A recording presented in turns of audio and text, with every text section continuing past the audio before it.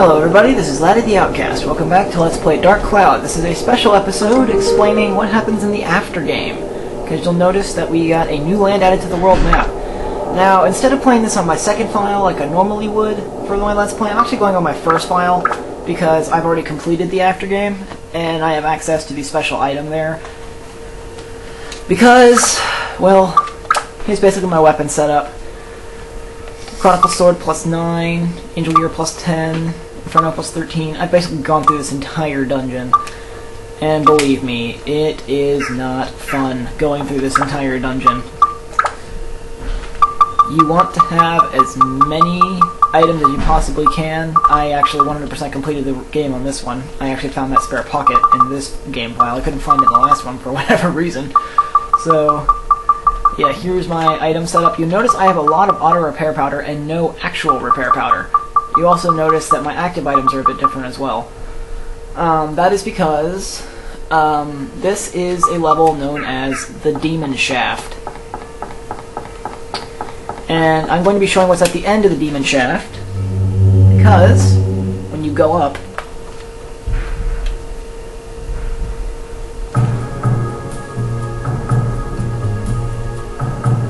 look how many floors there are. There are 100 floors in this dungeon. It would take me forever and a half to record every single one of these like I would like a normal dungeon. So what I'm going to do is, instead of actually recording it floor by floor, I'm just playing this on my first file where I've already completed it, and go to the top floor when the boss waits for us.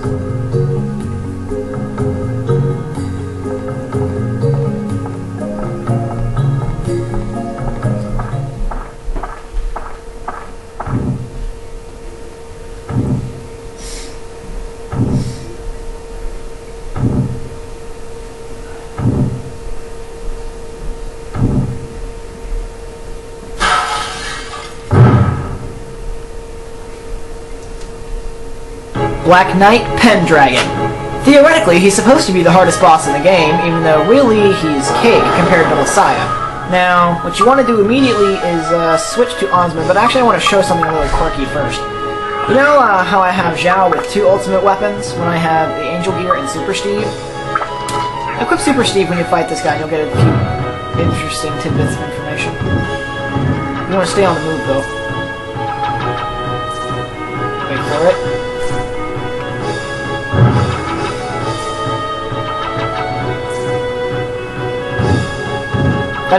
That doesn't look like a horse.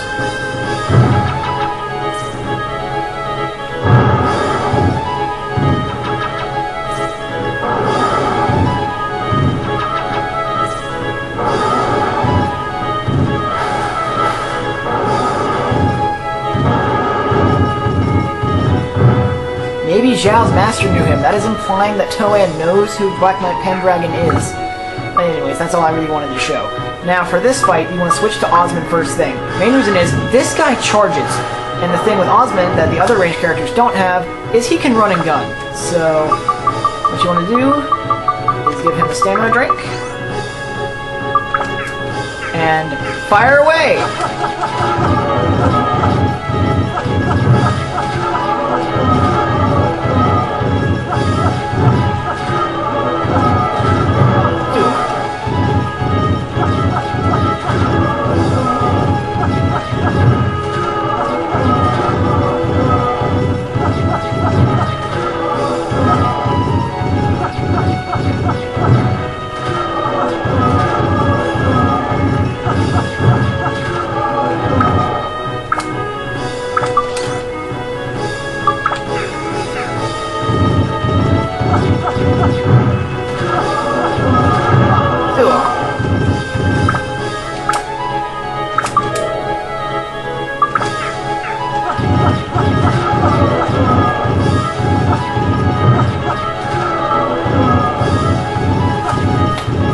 Basically it. This is basically all he'll do, is just charge.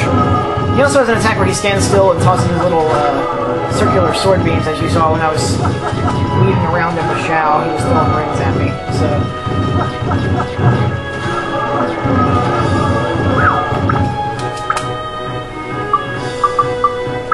It usually takes about 5 stamina drinks on Osmond to bring this guy down.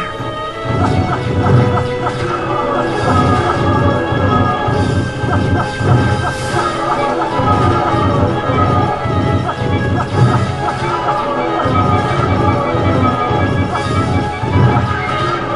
repair powder used. That's why I have auto repair powder, so I don't have to worry about opening the menu and recovering my weapons. Because this guy can really damage your weapons.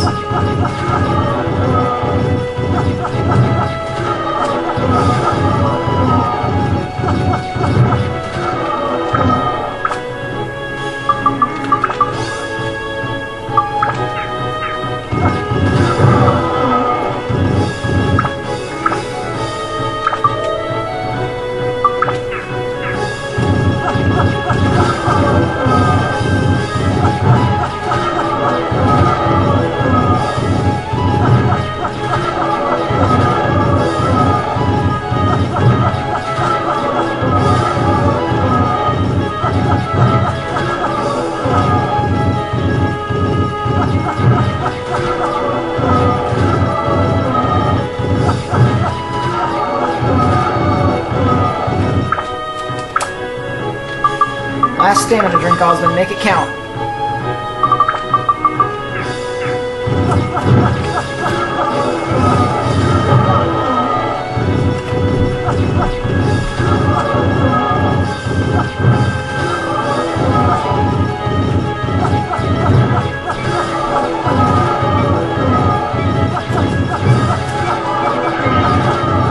Alright. Now we've used both our auto repair powders. Set 2 more.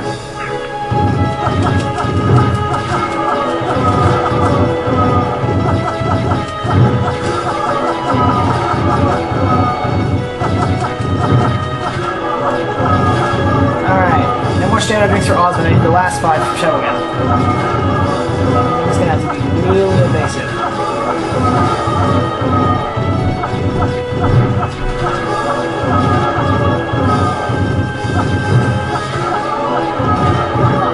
Yeah, see? He can do 119 damage. That's why I have revival powders on me.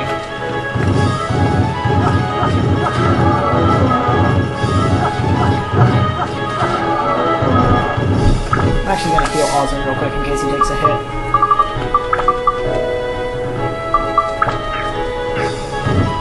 Although really, now that I've used that revival powder, it is now possible for me to do this.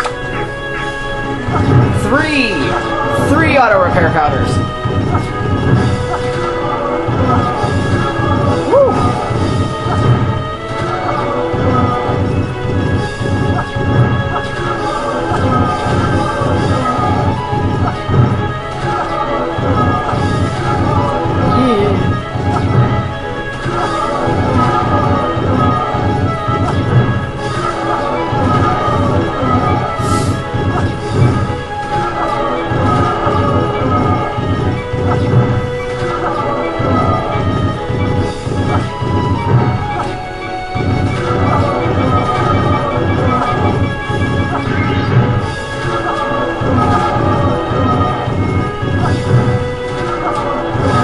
Thirst has reached its limit, so it's time to give Osmond some water. There we go.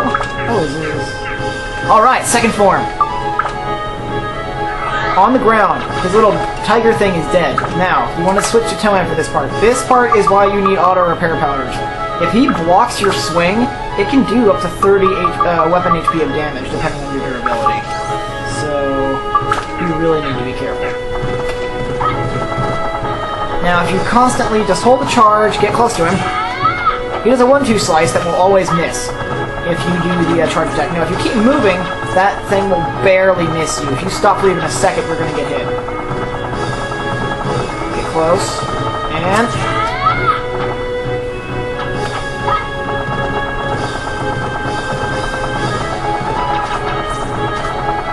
However, if you get too close to him and try moving to the side, it won't work, but...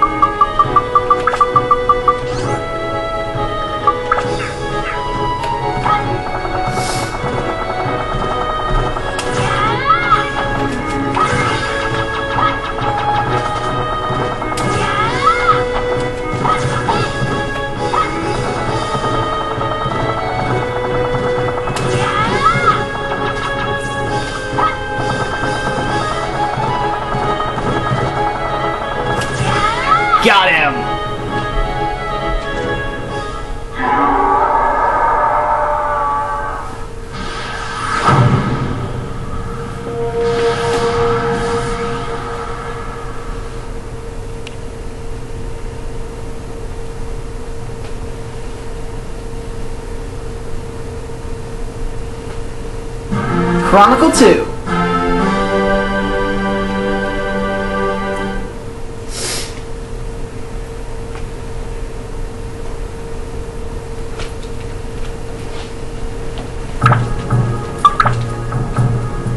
Now this weapon is the secret item of the game that you get for beating Black Knight Pendragon. Already has close to maxed out stats, 50 of all elements and 50 of all antis. So it also has 5 slots, so essentially this makes it the ultimate weapon. However, it works just like every other weapon. If it breaks, it's gone, so you have to be really careful with it. However, I'm not going to use it, because once you fight Black Knight Pendragon, you can't fight him again if you save. So I never use this sword anyway. Plus, comparing stats, yeah, it's a little bit better. But my Chronicle sword has had more, you know, fighting time, plus it has a higher magic, so attribute-based damage does a little bit more, so that's why I use my Chronicle sword instead of the Chronicle 2. Although the Chronicle 2 is pretty powerful. I've gotten really close to one-shotting the Dark Genie with it, but that's basically that. This is the last part of Let's Play Dark Cloud. I hope you guys have enjoyed it, and I will see you guys later.